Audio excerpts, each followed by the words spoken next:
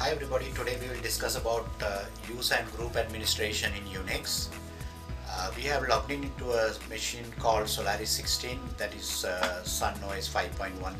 Now it's called Oracle Solaris 10 machine. The name of the machine is Solaris 16. So I'm going to create a user. I can create a user by just typing a command called user add. And if I'm going to create a user called UWINPro, then I just say user add UWINPro. So it will create that user. If I say logins as super user, I see the user created here, and automatically the user is given a user ID 109, which is next to the last one. But only problem is this user will not have a home directory. For example, if I go to CD export home, and this is the area where all the home directories are created, and say CD UWINPro, there is no directory created under the name UWINPro, because this command as it is will not create a home directory. So I'm going to modify this command. I will just say here -d. I'm going to create home directory export home UWINPro. Since I'm in bash shell, I can do command line editing and I can call the whole commands. I can cut and paste as well. Then I want to make the directory right away, so -m, and the name of the user is UWINPro. But if I want, I can assign more properties. So I want a default shell for this particular user. So -s means shell. The shell is going to be bin bash. So I created a user. Already there's a user called UWINPro. So I will create a user called UWINPro1. So I change the home directory also UWINPro1. Now if I see logins, and if I grep only this user, if I grep all the users starting with UW, I forgot to say logins.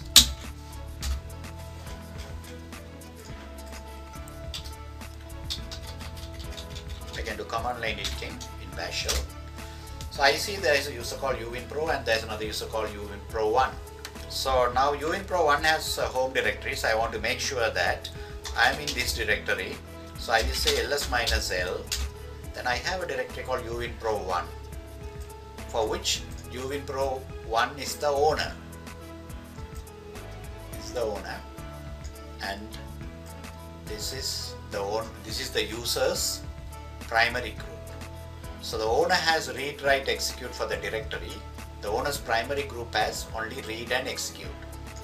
Normally in octal way, we assign 4 for read and 2 for execute. So 4 plus 2 is 6, and write will have 1. So read, write, execute means 7 and 6, and all others will have 6. Now I sue as that user UWINPro1. Now the system executes a login script or profile, so that has some I can put some information in that profile, like welcoming that user or some messages for that user. Then I'm automatically going to that user's home directory. So if I see ls, there will be some profiles copied. These are the default profiles from etc scale directory. They are copied into this directory.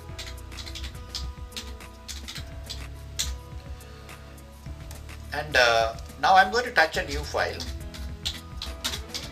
When I touch a file, I will be the owner. The UWINPro will be the owner, because I have logged in as UWINPro1. He will be the owner. And owner's primary group is other. That will be primary group for this file as well.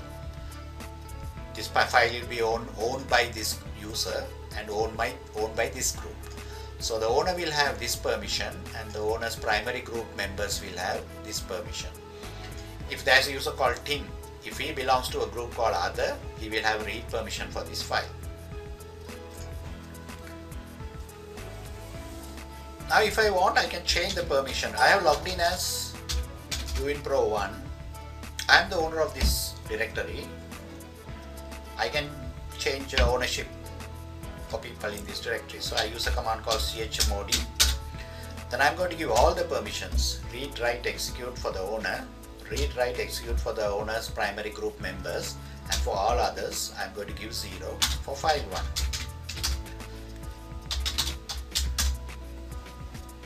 So owner has all the permissions. Owner's primary group members also have all the permissions. Now I'm going to make another group, and I'm going to make this user UWINPro 1 a member of that group. So I have to use a command called group add, which I cannot use as a regular user. I don't have permission. It doesn't say, it says command not found. So even if I have access to the command, I won't have permission. My command is not in the path, which is default, which is set for this particular user UWINPro 1. And also UWINPro 1 doesn't have permission to add a group. So I will exit because I originally logged in as super user. So I exit, now I am super user. Now I will say group add, and I'm going to add a new group, and I'm not going to assign any group ID. I just take the default group ID, and the new group name is staff 1. I already have a group called staff, so I create a new group called staff 1. All these groups are updated in a file called etc group. So I have a group called staff 1. By default it's assigned the next available group ID, which is 104. And there are no members. If I take this group ADM has a member called root and has another member called daemon. So now I'm going to assign a user to this group. So I will say user mod. I can assign a group to a user in two ways. I can assign this group as the user's primary group, or I can assign this group as user's secondary group. So here I'm going to assign this group as the user's primary group. So -G, and the name of the user is UWINPro 1. The name of the group is staff 1, and the name of the user is UWINPro 1. I cannot see this user as a member of that group. See, I don't see that user. UWINPro 1 is not here. So I can also do another thing. I have another group called ST1 here. So I'm going to make this user a member of that group, ST1, but this time not primary group, this time secondary group. A person can be a member of 15 secondary groups and 1 primary group. So now when I check that file again, under ST1 I can see UWINPro 1. So I can see only secondary groups in etc group file. So now if I say groups, and the name of the user is UWINPro 1, he belongs to 2 groups. Staff 1 is primary, ST1 is secondary. Now I am going to sue as that user, and I am going to create a new file. And now his new primary group is staff 1.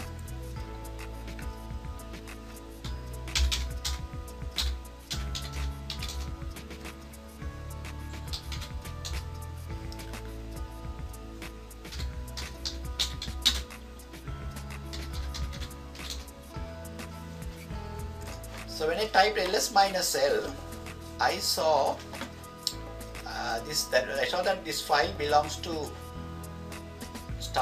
a group called staff 1 as well. This is the group owner of this particular file.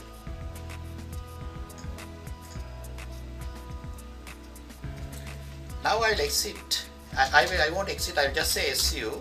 That means I'm not going to change my current working directory. I'm going to go as root now. So still I'm in the current working directory, export home UWINPro 1. ls, I can see the same thing there. So I'm going to create a new file. I will say touch file 3. But now I'm in UWINPro 1. The owner of this particular directory is UWINPro 1. But still as root, when I create a file, I will be the owner. Now file 3 will be owned by me. And my primary group is root. That means my owner name is root and my primary group also root. If I say groups, I have logged in as super user. If I say groups, I will see my groups. So I belong to a group called root as well. So that is my primary group. That is why I see root here.